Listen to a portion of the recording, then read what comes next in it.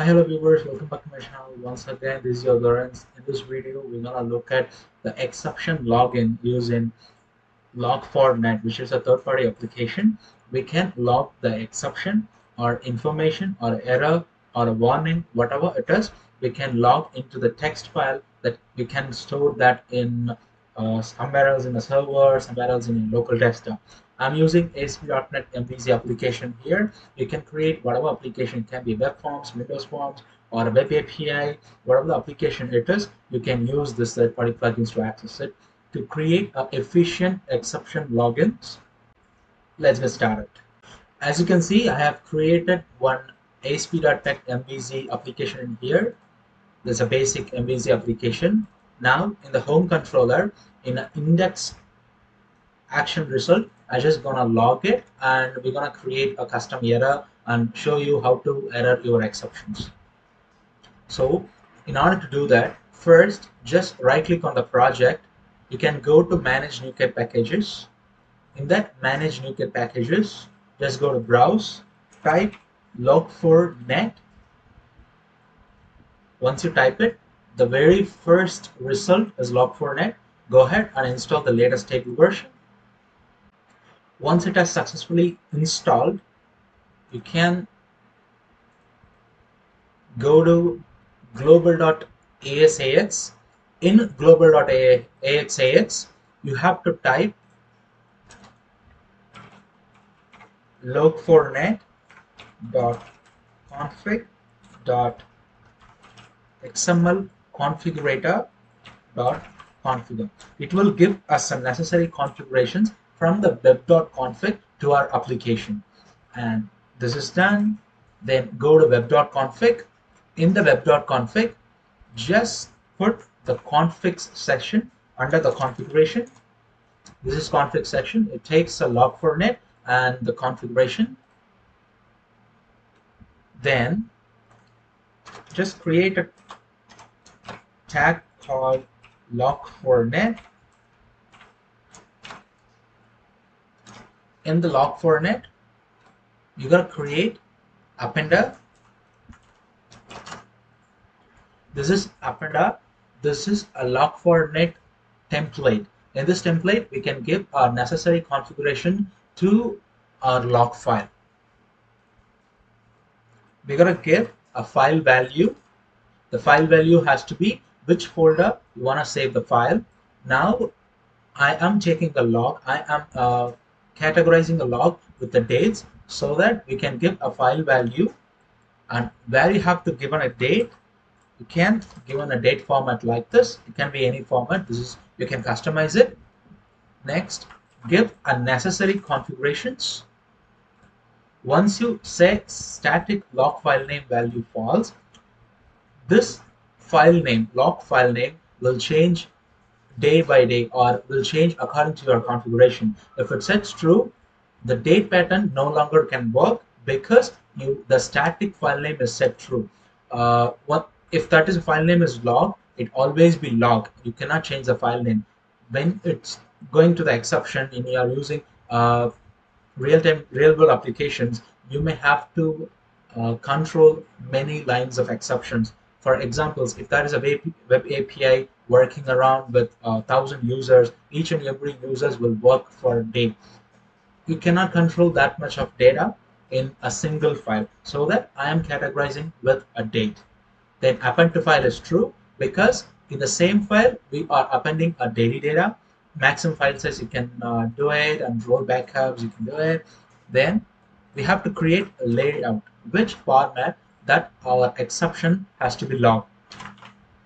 This is a layout. There are many conversion patterns you can create it. This is as per your customization, but this is a very simplest way.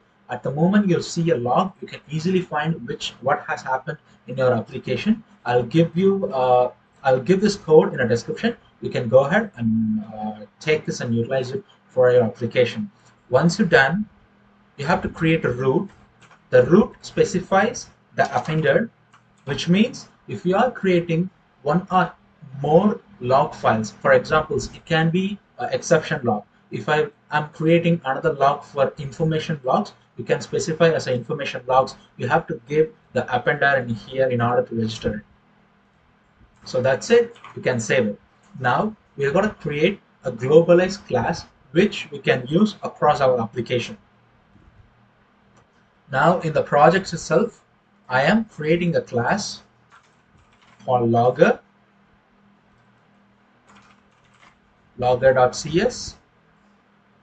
In logger file, we're going to do a configurations. We have to create a functions for informations or our logging credentials. Not credentials, our logging parameters or methods.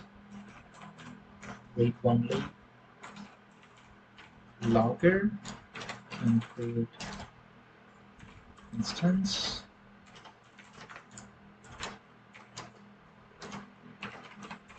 And protected ilog, which is an interface which used by the Log4net.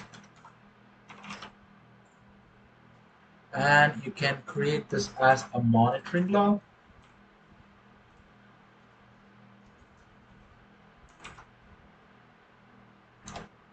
You can import the Log4net.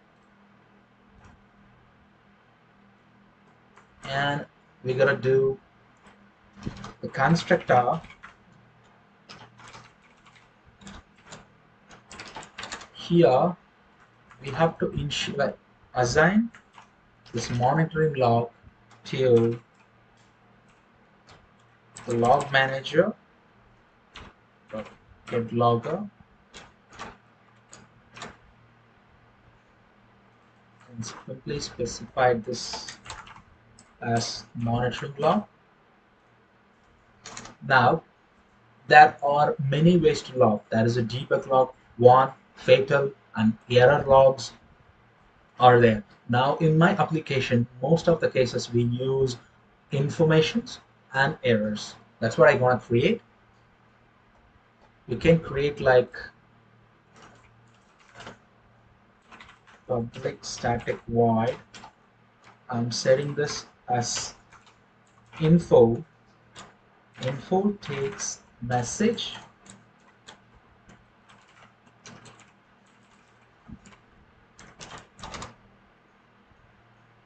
In the instance, monitor log dot, here you can have info and pass the message. In the same way, I can create a method called error. This we can use it for logging errors and message. Along with the message, we have to take an exceptions. Here you can pass a message and the exceptions by specifying this as an error. Great. That's enough as of now. Now everything is set up. In home controller, before returning view, in a try catch, exceptions, here our class name is logger dot error. In the error, we can set a message like error on. This is the first parameter. The second parameter has to be exception.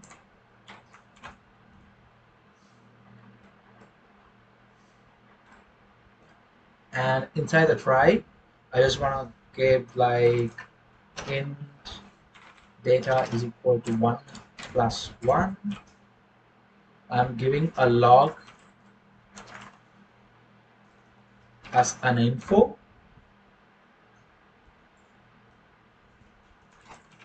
Information on, we can provide this as a date. That's it. Save it. Now we can run it. Once our application started to run, in a C folder where we have mentioned in our web.config file, in a C temp log and today's date, that what it takes. In a C folder inside the temp, we have a log and today's date. When you open it, this is a way of logging. First, I have given what kind of log is this, info, and the time and our logger information. See, in a home controller, I have given the information like this. What if we are getting an error? For example, int array is equal to new int array of 5. I am assigning the data as array 7. Save it, run it. Once the application has run,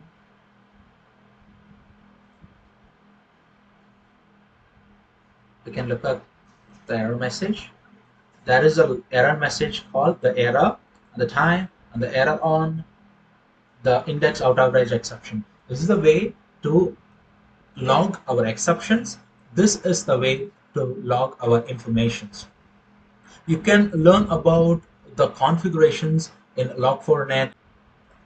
You have to make sure you are configuring it correct. You are giving a proper file name and the date pattern and the pattern layout. There is a many layout types are available and many conversion patterns are available. It is customizable, but you have to choose one of the layout from the Log4net. I'm giving the link in the description as well. You can go ahead and check it. I hope you enjoy this video. If you like, press the like button. If you have any doubts, you can comment me or reach me out on my Facebook page.